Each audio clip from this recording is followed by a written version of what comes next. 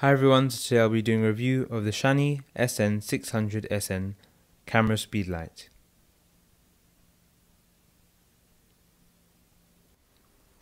Shanny is a company that makes high quality yet affordable camera flashes. I've had this flash for about 8 months now and it definitely hasn't disappointed.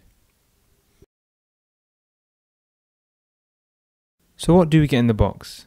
So in the box you have obviously the flash itself, you get the stand that it's sitting on, and you get this carry case to take it around with you. So on the front of the flash here we have the Shanny logo and we have this AF assist lamp here. So this red section over here, when you're in low light or you need assistance with focusing, this fires these red beams of light onto your subject so the camera can focus in low light. So as you can see on the side you have opened these flaps, and inside are these ports where you can use to sync up your camera to the flash or wire them physically. If you don't want to just put it on top, you can wire it and then hold it in your hand. So on the other side of the flash is the battery door.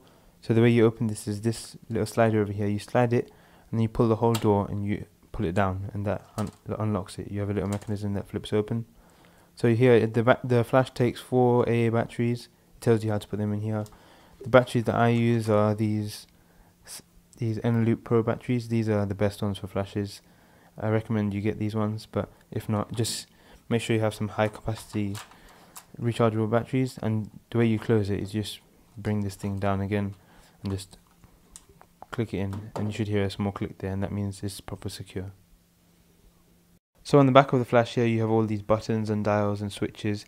I'll go through all these later. On the bottom of the flash you have this accessory terminal, you have the hot shoe terminal here, so you have a little lock mechanism here. So all you do is you press the little button over here, there's a small button right there, you press this down and you turn it over, and that locks in the flash to the camera. And then you hold it again and press the button, turn it over, and it allows you to take it off. And here you have the accessory terminal here where you can put it on top of the camera, or as you've seen here, I put it on the stand. And lastly, but definitely not least, is the flash head itself. So here we have the flash head here. So this is where the actual light is being emitted. You have also a wide angle diffuser on top. So if I just take that out, so put that away for now. We have a wide angle diffuser here. So when you put this down, the flash is more widespread, it spreads across the room. And here we have the bounce card. So if you don't want to directly put light on your subject, you can bounce it off maybe the ceiling or a wall, and some of the light will bounce off this card and fill your subject's face, or if it's not a person, whatever subject it is, it will fill it up with some fill light. There are also some markings on the side over here that tell you what degree you're tilting the flash to. So these markings are also on the sides of the flash, so it tells you how much you're rotating it. So you've got them on the left and you've also got them here on the right. Quality wise I think it's pretty good. Most of it is plastic, so the front here, everywhere, the screen, the lamp over here, most of it is plastic, but it's made pretty well. It feels sturdy in the hand. You've got covers on the sides around all these ports and the battery door. You've got covers everywhere to make sure everything's dust resistant and everything. So I think it feels pretty good. So the battery life on this is just amazing. I don't know if it's just the batteries that I'm using, these N-Loop Pros, or if it's due to the power consumption of this, but I can get so much power out of this. Like, sometimes I use it from the beginning of the day, and I can go through most of the day. Depends on how many shots I'm taking, obviously. But if it's just a general day, and I'm just taking shots of, let's say, I don't know, playing in the park or at home, I can get so many days out of this. Because if I'm at like a big event or something, I'd obviously have to have a few sets of batteries, but in general, the battery life is really good in this. So the recycle time on this is pretty fast. So those of you who don't know, recycle time is the time it takes between each flash.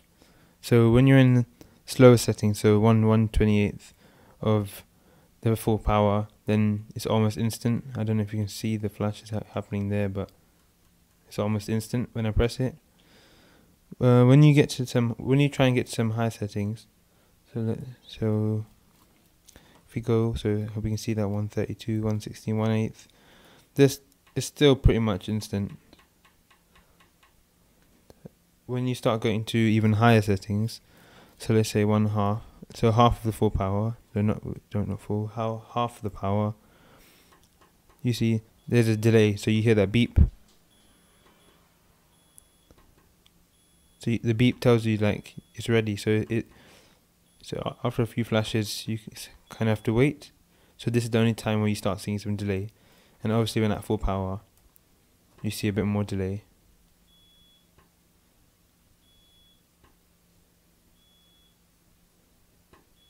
So it's a bit slower at full power, but it's still pretty responsive. Please keep in mind that all this recycle time and battery life I've been talking about, it highly depends on the batteries that you're using. So I really recommend you choose good batteries because it can really affect how your flash functions. So there are many different settings and controls on this flash, so it'd be good if you get to know all of them. Firstly, we have many different functions here, so we can use this button here to switch between them. First we have the normal mode of flash, where you can switch between TTL, manual, and repeated mode. The next function you have here is when you have many different channels, you can choose repeated mode here and switch between the different channels.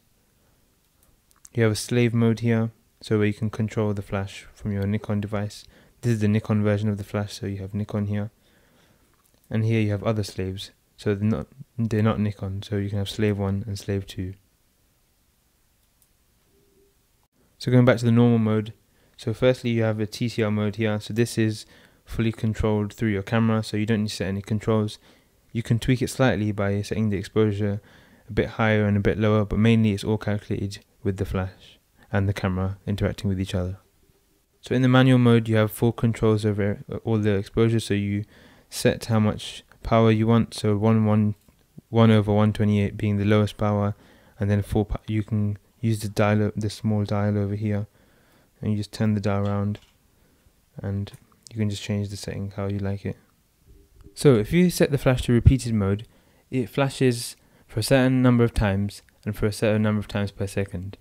So how you can do this is, if you press the multi button, this is the number of flashes you want it to take.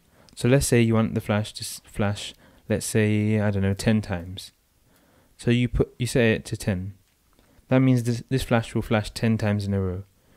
Now, if you want to set the speed of this, so if we leave it as 1 Hz for now, and I just demonstrate, if I hold it down, you'll see 10 flashes, and there'll be 1 flash per second. So let's go. 2, 3, 4, 5, 6, 7, 8, 9, 10. That's it. There's 10 flashes, and that happened once per second. If we change the hertz now, let's say we want it to be 10 Hz. So that means there'll be 10 flashes per second, and we want 10 flashes.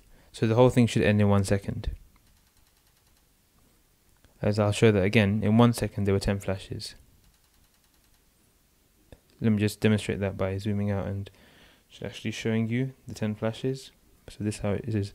In 1 second there will be 10 flashes. So you can basically just set it how you need to, the number of flashes and how often you want it to happen, and it will flash accordingly. So in all the modes you have this ability to change the zoom over here. So what the zoom function does is, when you zoom on your lens, so if I zoom out now or zoom in, so when you're zooming on your lens, the flash has to register that. So if you're zoomed in really far, you don't need the flash to be very wide angle and spread across the whole room, because you're zoomed in on one subject. So the flash has to coordinate with your lens and change accordingly. The way you can change this zoom function is by pressing this function here. So when you press it once, you go to ZM, so which is zoom, and this highlights here. When you go all the way to the left, so if we go all the way to the left, it changes to automatic with the A here. This means that when you're actually turning the zoom ring, it will zoom automatically, so you don't need to change it. If you want to actually use it manually, so start turning it to the right. If you press the zoom button again, so when it's highlighted, turn it to the right, and as you can see, you have a certain amount of millimeters, so it goes all the way from, so you have 200 millimeters is the highest zoom, and if you go all the way back, it goes up to 20. But there's a way you can make it more. If you use the wide angle diffuser on top, and if you pull it out, when you pull it out, it turns it to 14. So that means that when you're in 14, it's more widespread. So back to the rest of the buttons. So the mode dial and the function dial will be showing you these buttons. They're just universal. They change depending on what's on the screen here. So it tells you what each button is set to in each different mode. So as you can see, if I change them, these are all changing depending on what mode we're in. So every time those buttons change all the time. So this flash button, so when it's red, it means the flash. You can press it and it will flash. So every time you press it, a flash bursts. You have the dial here that turns around. You have a select button in the middle, so you can use to select stuff. So let's say if you go around and change it and you press select, it confirms it. And here you have the on and off dial. So what it does is you switch it. You can switch on off. You can switch it halfway. So if you switch it halfway, the flash is on and functional, but you can't change any of the settings. So as you can see, it says locked. So in case you leave it somewhere and someone tries to fiddle with it, they won't be able to change anything. The flash will still be functional, but the light, you won't be able to actually change all the settings on it. And when you switch it on, obviously it's fully functional. You can change all the settings and use it normally. So overall, this flash is really amazing. I've had no problems with it whatsoever. The build quality is great. The power and battery life are amazing. It's really reliable. I've used it in parties and weddings, and it hasn't failed on me. So I feel that it's great for anyone looking for a new flash. So I hope you all liked that review. If you did, please like, comment and subscribe, and I'll see you in the next video. Bye.